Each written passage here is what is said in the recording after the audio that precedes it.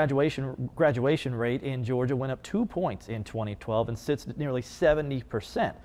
But Burke County is not just beating that average, it is seeing steady growth in graduates. Archith Seshadri has tonight's school report.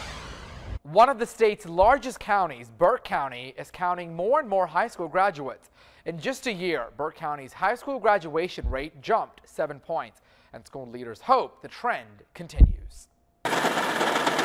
More than 250 students graduated from Burke County High School this year.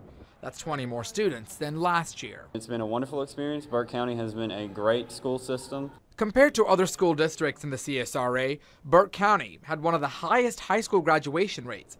The school principal says that's because the county has just one high school and focuses on student attendance, course grades, and individual achievement.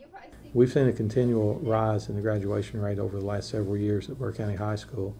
It's over doubled in the last 10 years. I think it reflects well on Burke County. If we're able to improve the graduation rate steadily year after year, I think it's making the point that Burke County is a great school. The Georgia Department of Education now uses a new formula to track graduation rates. It measures students who graduate high school in only 4 years.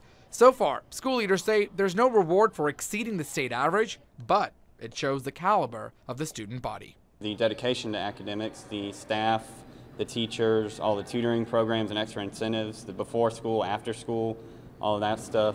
The staff is doing everything they can to make Burke County the best it can be. The Department of Education will provide an exact graduation rate next spring, but the Burke County school system predicts the 2013 graduation rate went up 3 points to 78%.